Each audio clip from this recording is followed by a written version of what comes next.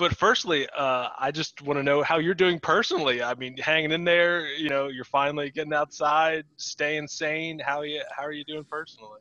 Yeah. Well, I'm sure talking to a lot of my alumni, I'm not sure they would class me as sane to start off with. So, that's all good.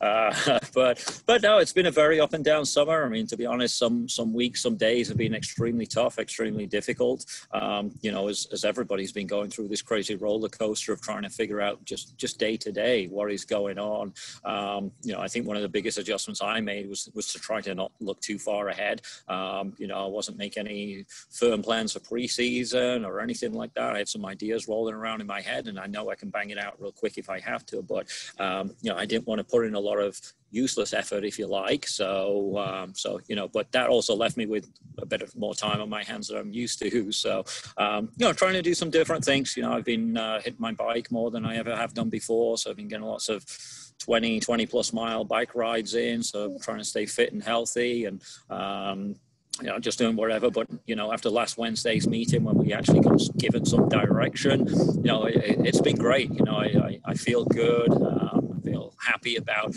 being able to organize, being able to plan, have a direction. I know it can change at any point, but I'm ready for that. I've been talking to my guys from day one about that. The most important thing is we've got to be flexible, agile, adaptable, ready to adjust. Don't take anything as concrete. And every time we get to a bridge, we'll figure out a way to cross it. So no, so far so good. And hopefully, it continues this way for quite a while now. How have the guys adjusted to the virtual life, the academics, and taking the initiative to train on their own? I mean, do you have a way to keep tabs on them? Do you trust them to do it on their own and keep improving and train themselves? 100%. I trust my guys, and I'm very excited about this group. That's somewhat of the disappointment of not having a season, but there is a lot of good stuff to it as well. Because instead of us coming in and we basically have 1 week of preseason, then a week with some scrimmages, and we got to figure things out in preseason over 2 weeks. I'm looking at it, we basically have a 6-month preseason now. So we can really take our time with things, really change our emphasis and our focus on some things, going a little bit more in depth with things as well. So no, trying to stay connected with them was easy enough. I didn't want to do too much because it's the summer, so we don't do that much anyway. It was just every now and again, especially if there was important information, lots of emails just to stay on top of things, especially the last couple of weeks coming into preseason. But no, I trusted that they do the work, in their voices and communications with them. I think they did, probably not as much as I would like, but hey, that's okay. As long as they're doing something, that's the most important thing, and we'll get everybody going now. But no, I think they're in a good place. Right now, that is the focus for us, is the academic side of things. So we put some foundations in for that, and that's part of the reason I'm trying to touch base with everybody now. I touched base with all our new guys before they started classes. I touched base with them all on Monday night after they had their first round of classes, and I think everyone's in a really good place and buying into what we're trying to achieve. Yeah, you mentioned the freshmen. Overall, how impactful were you expecting that class to be, first of all? And now, do you think having this time, like you said, this extended preseason to adjust to college life and prepare for a potential spring, how valuable is that for them?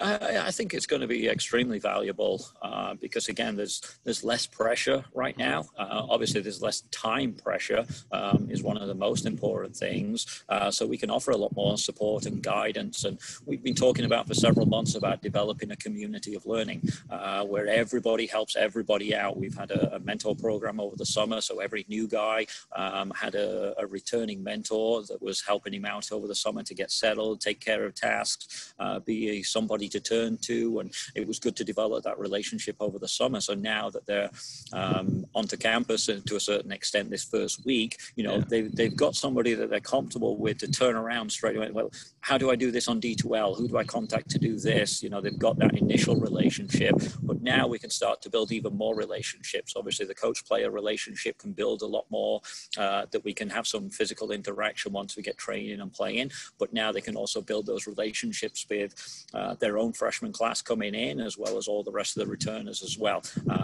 Because that's something that we've talked about as well. Our objective is to get a really tight-knit team, and it's about building relationships and forging those relationships. And while we're going through this extended preseason, it's also different with our evaluation process. Right now we're evaluating who they are, not necessarily what type of player they are. And to us as a program, we've spent the last few years really working on solidifying our culture. We kind of knew what it was, but we've really honed it in with our core values of passion, discipline, and ambition.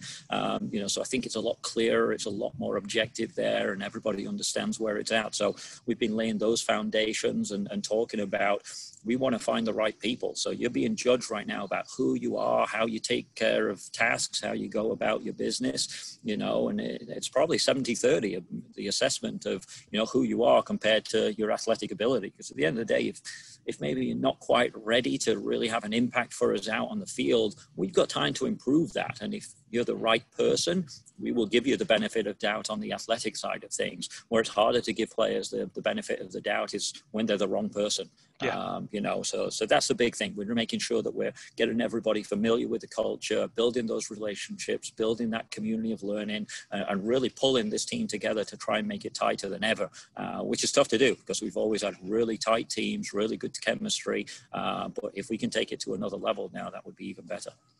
So on the pitch, I have, the past couple seasons, guys have stepped up. Like last season, you lost a bunch of goal scorers. Jake Goslin stepped up, scored a bunch of goals. You lose a defender like Bubba Finsterbush. Nathan Maynard becomes that force in the back line. Were you expecting more of the same guys just waiting for an opportunity on still a young team? I think only 3 seniors again. Correct. This year, but we're expecting guys to get in and, next guy up, just keep going and keep improving. Yeah, I mean, there's several new guys that we've got our eyes on. I'm not going to mention any names because I don't want anybody getting ahead of themselves. But, obviously we have returning guys that we've got big eyes on as well. We've got some sophomores that have really got some good experience under their belt and now stepping up to be juniors. So we're looking for that impact on the field from them, as well as developing them to be leaders to take over from our current seniors.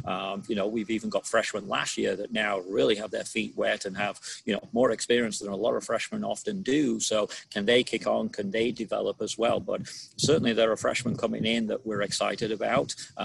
Every single freshman, to be honest, we're excited about in one way or another, whether it be an immediate impact on the field, a good teammate, good camaraderie, good academics, and again, good people. And some of them are going to be impactful for us in a more long-term view. So we're excited about everybody, and it's about, working and developing. We talked about our core values as a program of passion, discipline, and ambition. And as a team, we kind of came up with team core values for this year as well, or team values, if you like. And the 3 simple things. It's to learn, enjoy, and develop. If we can learn as much as people and players, that will put us into a good stand. With everything going on right now, we've said there's not a lot to enjoy. There's going to be a lot of difficulties, a lot of hoops to jump through, a lot of policies and procedures that we got to deal with. So, we just got to take that on the chin and make sure that when we're together and when we're working, that we enjoy ourselves and we enjoy our work and enjoy the opportunities that we have right now that we might not have potentially had. And then development is obviously the big thing. We've got all this time to develop players, develop people, develop culture, and develop the program. So learn, enjoy, develop. That's a big thing that we're getting across with these players, nice. Over the last 3 months, certainly, and then certainly in the next 3 months as well. And there is that still a potential of a spring semester, obviously, in a shortened season. What are you most excited about, for that potential season, as you guys would, try to three-peat as PSAC champs? Certainly would love that opportunity. Yeah. I think whatever happens this spring, if we get playing, I think everything's going to have an asterisk by it. So yeah, you'd love to win a championship, but it's going to be a little bit different and things like that as well. So to be honest, I'm not trying to get too excited about the spring because we all know there are so many unknowns and everything could just turn dramatically. So we're excited about the potential that we can get out there and play, because ultimately that's what we want to do as a team, as a program. As a university, for every single sports team that's out there, for a conference, for a division, and for a country, and for the world. Everyone wants to be out there and doing the things that they enjoy, and we obviously enjoy playing soccer as a group. So, the excitement is we've got the potential to do that, but we understand it is only potential right now. But we will work and we will put the effort in as much as we possibly can until, you know, every opportunity has been exhausted and finally somebody says we are not going to play. But until that point comes, we are working full-fledged to go out there and do everything that we can this spring to continue the successes that we've had, even though it's going to be different. But again, I kind of like that as well. I like the differences right now. I'm being creative as a coach and doing everything new, everything different, and that's exciting. I don't like doing the same things over and over and over. I always look for little tweaks and differences we can do, whether it be with preseason or, you know, we obviously introduced the GPS trackers a couple of years ago. So always looking for little different things that we can do. This is great. We're doing a ton of different things. It's a different style of training with the small groups and the restrictions that we've had. So again, it's fun. It's enjoyable. It's back to what we talked about. And let's enjoy it. You know, there's no point moaning about it. Let's just enjoy the opportunity we have.